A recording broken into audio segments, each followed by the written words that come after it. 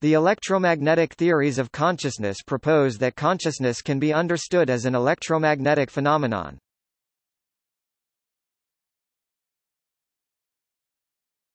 Topic. Overview. Theorists differ in how they relate consciousness to electromagnetism. Electromagnetic field theories, or M-field theories, of consciousness propose that consciousness results when a brain produces an electromagnetic field with specific characteristics. Susan Pocket and Johnjo McFadden have proposed M-field theories. William Uttle has criticized McFadden's and other field theories. Some electromagnetic theories are also quantum mind theories of consciousness. Examples include quantum brain dynamics (QBD) approaches of Mari Jibu and Cuneo Yasu and of Giuseppe Vitiello. In general, however, quantum mind theories other than these QBD approaches do not treat consciousness as an electromagnetic phenomenon. R. Liboff has proposed that incorporating M-field-mediated communication into models of brain function has the potential to reframe discussions surrounding consciousness. Also related are E. Roy John's work and Andrew and Alexander Fingelkert's theory, operational architectonics framework of brain-mind functioning.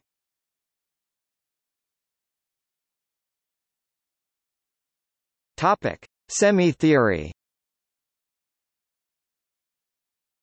The starting point for McFadden and Pocket's theory is the fact that every time a neuron fires to generate an action potential, and a postsynaptic potential in the next neuron down the line, it also generates a disturbance in the surrounding electromagnetic field.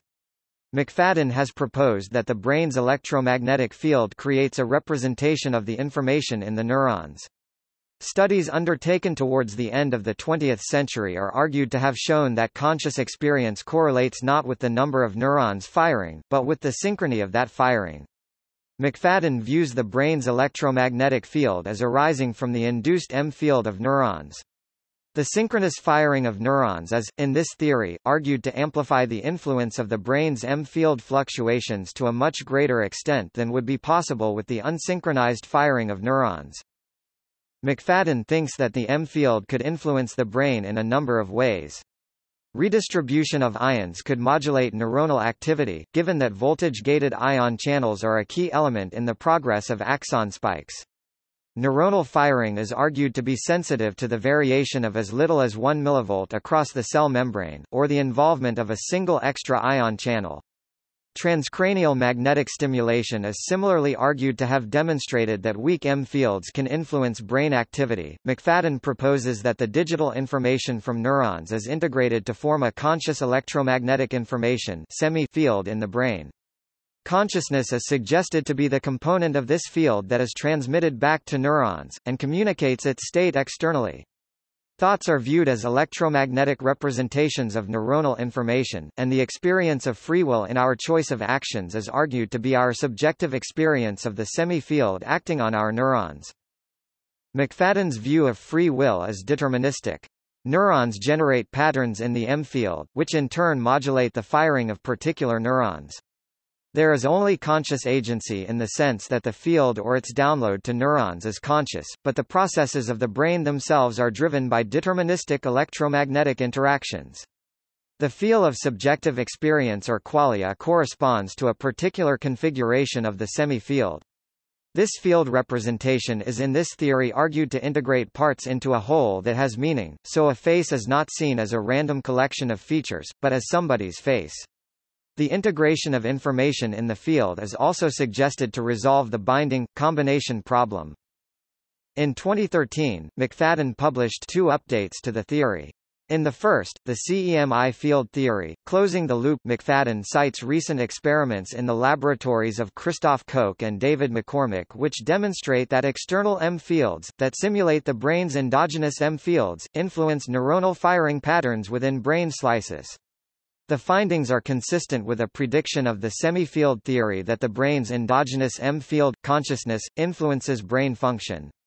In the second, the Cemi field theory Gestalt information and the meaning of meaning, McFadden claims that the semi-field theory provides a solution to the binding problem of how complex information is unified within ideas to provide meaning. The brain's M field unifies the information encoded in millions of disparate neurons. Susan Pocket has advanced a theory, which has a similar physical basis to McFadden's, with consciousness seen as identical to certain spatiotemporal patterns of the M field. However, whereas McFadden argues that his deterministic interpretation of the M field is not out of line with mainstream thinking, Pocket suggests that the M field comprises a universal consciousness that experiences the sensations, perceptions, thoughts and emotions of every conscious being in the universe. However, while McFadden thinks that the field is causal for actions, albeit deterministically, Pocket does not see the field as causal for our actions.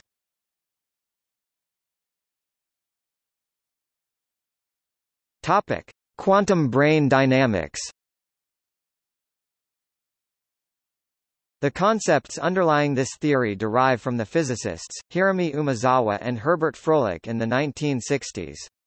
More recently, their ideas have been elaborated by Mari Jibu and Kunio Yasu. Water comprises 70% of the brain, and quantum brain dynamics (QBD) proposes that the electric dipoles of the water molecules constitute a quantum field, referred to as the cortical field, with corticons as the quanta of the field. This cortical field is postulated to interact with quantum coherent waves generated by the biomolecules in neurons, which are suggested to propagate along the neuronal network. The idea of quantum coherent waves in the neuronal network derives from Froelich. He viewed these waves as a means by which order could be maintained in living systems, and argued that the neuronal network could support long-range correlation of dipoles. This theory suggests that the cortical field not only interacts with the neuronal network, but also to a good extent controls it. The proponents of QBD differ somewhat as to the way in which consciousness arises in this system.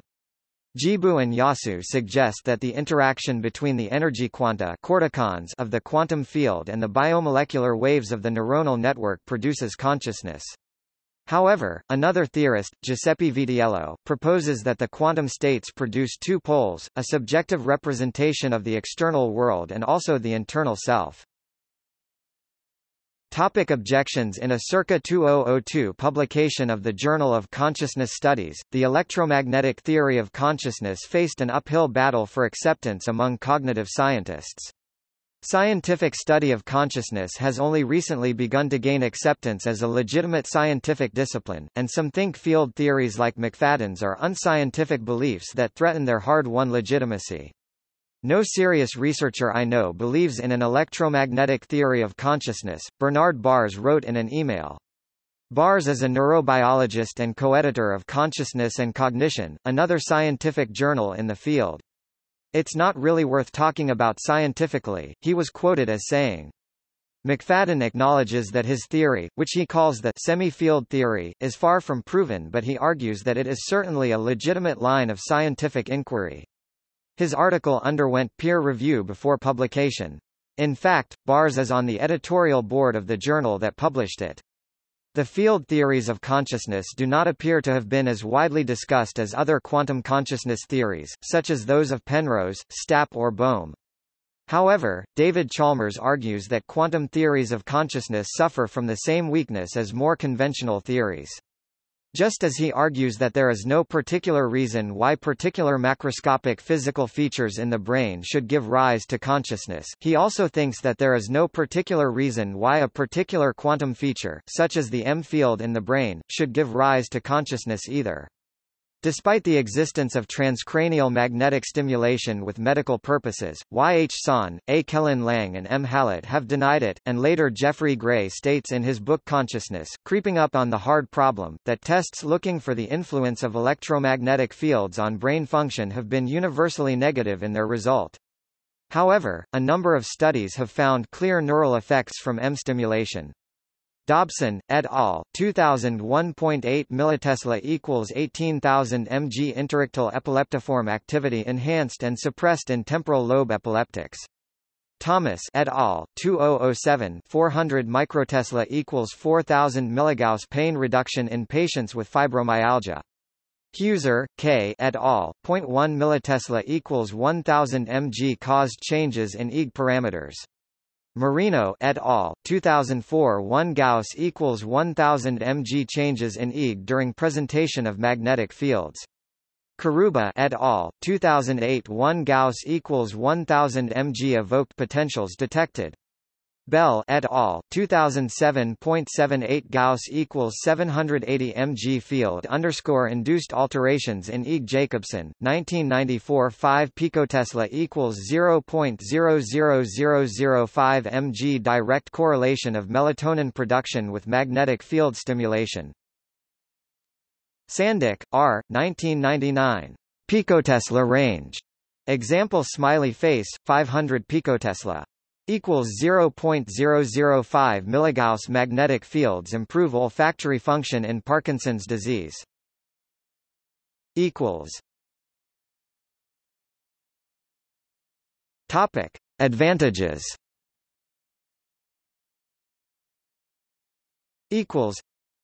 Locating consciousness in the brain's M field, rather than the neurons, has the advantage of neatly accounting for how information located in millions of neurons scattered through the brain can be unified into a single conscious experience, sometimes called the binding or combination problem. The information is unified in the M field.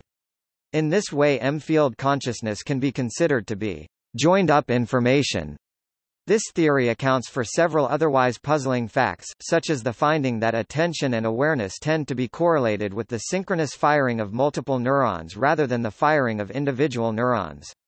When neurons fire together, their M fields generate stronger M field disturbances, so synchronous neuron firing will tend to have a larger impact on the brain's M field and thereby consciousness than the firing of individual neurons.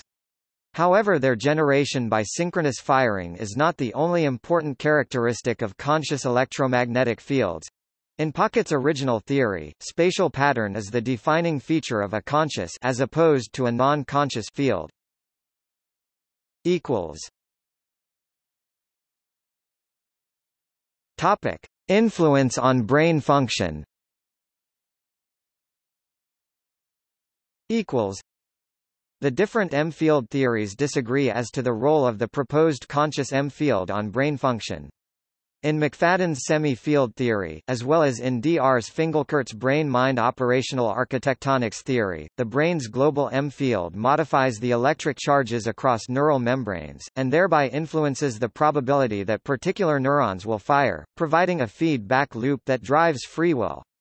However, in the theories of Susan Pocket and E. Roy John, there is no necessary causal link between the conscious M-field and our consciously willed actions. References to mag-lag, also known as the subtle effect on cognitive processes of MRI machine operators who sometimes have to go into the scanner room to check the patients and deal with issues that occur during the scan, could suggest a link between magnetic fields and consciousness.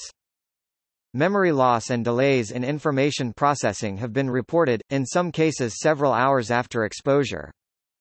One hypothesis is that magnetic fields in the 0.5 to 9 Tesla range can affect the ion permeability of neural membranes. In fact, this could account for a lot of the issues seen, as this would affect many different brain functions.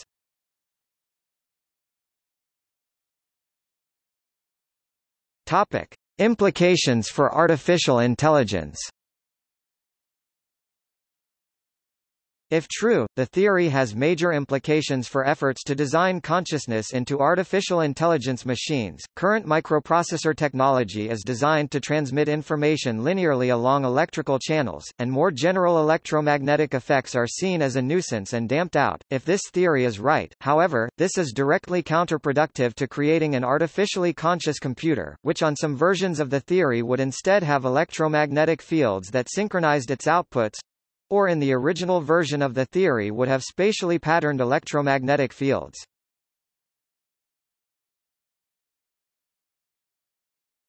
Topic: See also: